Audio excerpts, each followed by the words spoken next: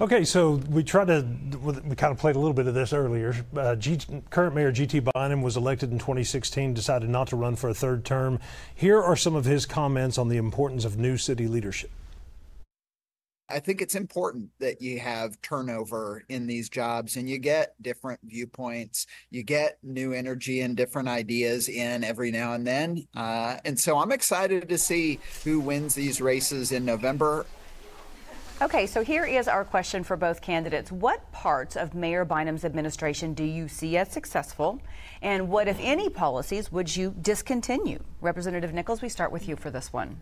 Yeah, thank you for that. And I think, one of the things I've always appreciated about Mayor Bynum is how he has served in some really challenging times. He's done it while being a dad, which I think is really important and not easy.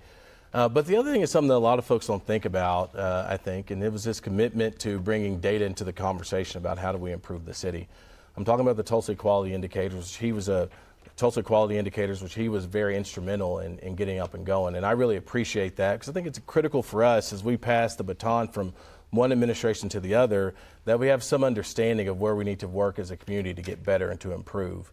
And so I'll always be appreciative of Mayor Bynum for that and all he's done for this community. An area where I think we would be different is actually in how he has handled to this point the relationship with tribes. I think that might be a slight diversion between he and I. My goal is to make sure we're working with them every day to get ourselves out of the courtroom and around the table of partnership so we can move Tulsa forward. And that would be the one big difference between the two of us. Commissioner Keith, your response, please. So I think Mayor Bynum has just done an extraordinary job through some very difficult times.